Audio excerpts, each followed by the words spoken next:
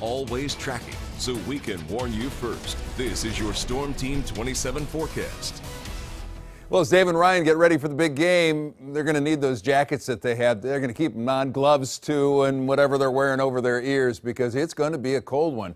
Starts at 11 a.m., 27 degrees, but they'll have the sunshine around, and there might be some wind chills in the teens. Gets up to 31 by noon, 34, eventually a high of 36 degrees on a mostly sunny afternoon as the Penguins take on the Dukes. Now, this afternoon, Lake Glacier, Mill Creek Park, they're blessing the waters there. That's at 3 p.m.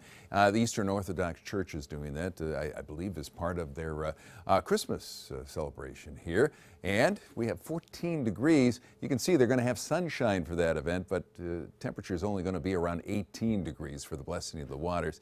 We have long shadows there because of all that sun. 14, it feels like 1 degree. At least we're above freezing, or above zero, because we were below zero this morning. I think we got down to about 10 below zero with the wind chill temperatures. Now, there's where Dave Sess is, along with Ryan Allison, and they're getting some snow. This probably just going to miss them. They may get more clouds in the snow, but the snow is going to be a major factor in cold temperatures for the south.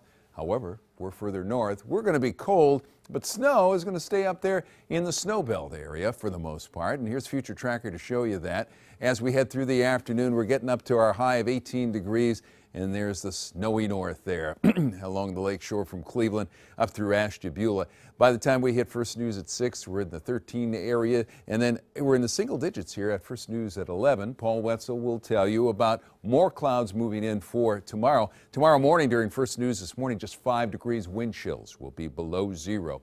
And then for the afternoon, we're at noon, temperatures around the middle teens. Eventually, you see us get up to about 18 degrees again, and some of that light snow Saturday in the afternoon through Trumbull and Mercer counties, and then it pulls back to be up north there along the lake shore. And then again, Saturday evening around 11:30, you're seeing some light snow for Trumbull and Mercer counties. So our weather team forecast for today, mostly sunny, 18, this cold high with the wind chills below that.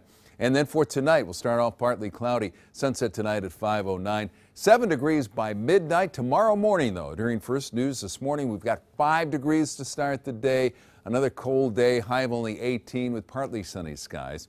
And then for tomorrow, we could see some light snow during the overnight into Sunday morning. Sunday's high only 16 degrees.